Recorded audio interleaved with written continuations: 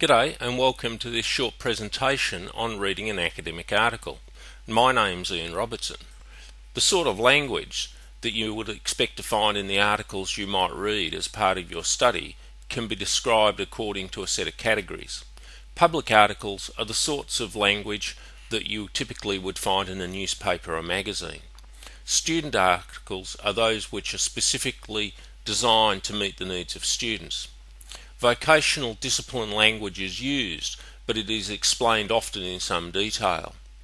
Practitioner-based articles use the professional language of the vocation without explanation, and in this regard they're more difficult to read than student-led articles. Academic articles are different again from practitioner-based articles in that they use the language of academia. These can be very difficult to access without some sort of training.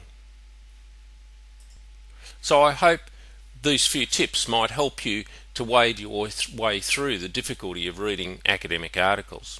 Firstly, you're not alone. Many, if not most people, have difficulty reading academic articles. The difficulty here is that you need to get used to the sort of language and style of the academic environment. It's different to the professional language, the student language and the public language. So expect to have some trouble and keep working with it. Remember that academic reading is a skill that you can develop, but it may require time. Have a think about the level at which you can read. Go to the library, access a range of different sources. Find readings that are at a level that suits you and read quite broadly. But remember to go outside of your comfort zone and to stretch yourself a bit.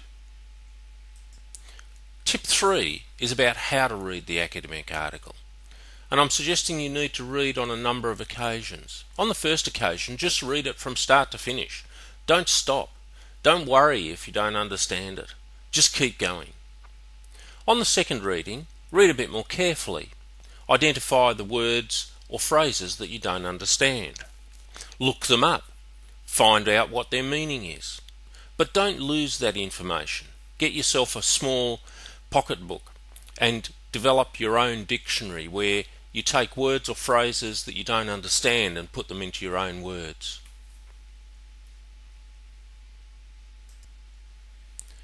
Tip 4 is about getting support. You might be able to form your own reading group. Sometimes it's easier if 2 or 3 people read the same piece. Talk about what you think it means. What's difficult about it? Which are the words that you don't understand? Is there a common trend? Help each other. At RMIT University, you can go to the Learning Lab online, and I've provided you with the URL. Here you can get specific advice on reading.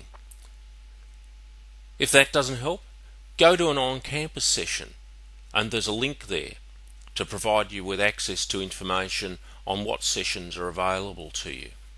Remember, you're not alone. Finally, when all else fails, don't panic. Don't get frustrated, and remember that you can do it.